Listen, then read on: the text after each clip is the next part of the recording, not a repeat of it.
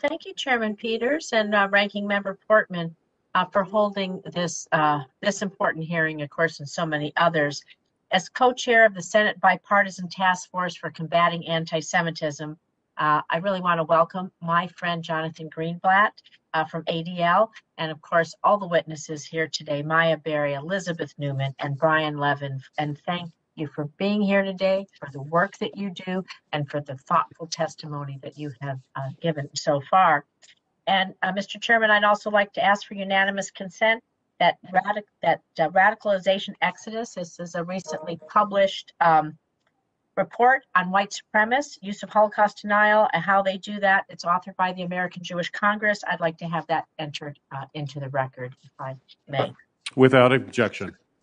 And I'll also like to thank Senators Hassan and Portman for the Pray Safe Act. I'm proud to be a co-sponsor, and we need to do that. We need to bolster up our nonprofit Homeland Security grants, all of that. And as I mentioned, I am co-chair of the Senate Bipartisan Task Force for Combating Anti-Semitism, which my HISGAC colleague, Senator Langford, and I co-founded in 2019. And I don't have to tell anyone here how alarmed I am, and I know we all are, at statistics that show that anti-Semitic hate crimes in the United States are at the highest level in recorded history.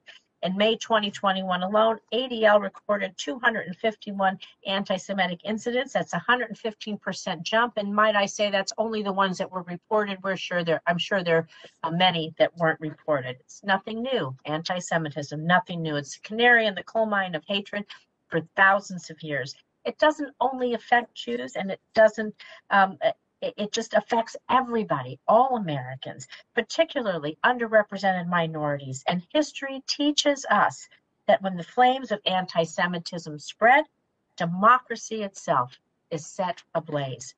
So, Mr. Greenblatt, could you explain why anti-Semitism, it just doesn't pose a danger to Jews, but to all Americans? Well, thank you very much, Madam Senator, for the question, and I would really salute you for your leadership on the caucus and the task force on anti-Semitism.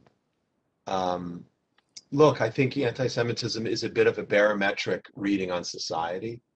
It's often described, as you said, as the canary in the coal mine. Sometimes it's called the oldest hatred.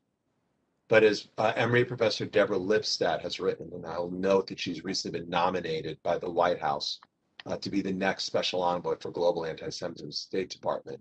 Anti-Semitism starts with the Jews, but it never ends with the Jews. It may be the conspiracy that is at the beating heart of white supremacy, but from that springs forth a series of other forms of intolerance, right? We mentioned earlier the massacre at the Tree of Life Synagogue. While that was perpetrated against that shul, the reality was it was an attack really motivated by a hatred of immigrants, because this individual, the shooter, whose name I won't dignify by mentioning, believed that a cabal of Jews was plotting to overrun the United States with Muslims and immigrants from other countries. So from anti-immigrant hatred to anti-Muslim bias to anti-Black racism, literally all of it can be often connected to anti-Jewish hate. And appreciating the intersectional nature of all these forms of oppression means we should be committed to fighting all of them with intensity and vigor. We do that work at ADL. I know a number of my colleagues do that work as well, and I think it's just incredibly important. Well, thank you for that. I'm glad to have founded with Senators Tim Scott and Cory Booker the new task force on Black-Jewish relations. Of course, we signed the anti-Asian hate crimes bill in, and you're right, we have to be working on this on all fronts. And I'd like to build on what some of my colleagues have talked about in online radicalization. These tools of extremism, the theories, the disinformation, we know that they're beginning and spreading quickly online. They just can morph overnight, right? And so I'm relieved to see, like we spoke, companies like Facebook and Twitter taking some long overdue steps to curb the rise of hate, like prohibiting Holocaust denial content. However, we're seeing extremism resurface on alternative social media platforms like Gab, which we know is a recruitment tool for neo-Nazis and was the website where we mentioned the Tree of Life Synagogue shooter posted right before that massacre. So, Mr. Greenblatt, again, all too often what enables extremist groups and individuals is the hate messaging to the American public and the algorithms, like you said, that are in social media. So what specific steps do you think platforms should take to ensure that the hateful content does not escalate to violence? And what checks should we put in place to ensure that this violence isn't celebrated and amplified on these platforms? Well, first and foremost, thank you very much for the question. I mentioned Section 230 reform. It's really critical. We need to do it in such a way that protects the targets of harassment and has transparency, push the companies for independent audits. And we really need to deal with the overall problematic business model, Senator, and the anti-competitive marketplace that we have. So you mentioned alternative platforms. There's Gab and there's Discord and there's Getter and Parler is trying to reemerge, et cetera. But let's be clear. Facebook is literally a $1 trillion corporation that earned $80 billion in revenue last year, $24 billion in profit. They have more users than any country on the planet has citizens. This is one of the most innovative businesses in the history of capitalism. They, if they chose to, could apply their resources to solve this problem tomorrow. It simply requires them enforcing their own terms of service. But the reason why ADL, along with the NAACP, Color of Change, LULAC, Common Sense Media, and others launched the Stop Hate for Profit campaign last year was the company's failure to deal with anti-Black racism, anti-Semitism, and other forms of hate on the platform. It was only when they came under severe reputational pressure that the company finally made a series of concessions.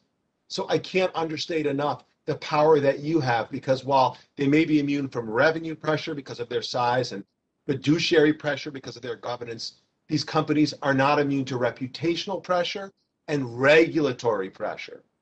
So it is Facebook that is first and foremost, and our own studies show us that 3 times the number of people who are literally targeted and harassed online, it happens on Facebook more than anywhere else. But again, TikTok and Twitter, Clubhouse and Google and so many of these other companies, they all have challenges and they all merit our attention. Well, thank you. Like I said, I appreciate the work that ADL does, that everyone here on the panels that we've had in the past, everything you all are doing to make sure that we have all the information that we need here in Washington to partner with our communities all across this country and across the globe to do the right thing to stop hate. Thank you, Mr. Chairman. I see my time's up. Thank you, Senator Hassan. Ms. Newman, you said here today that you're seeing threads of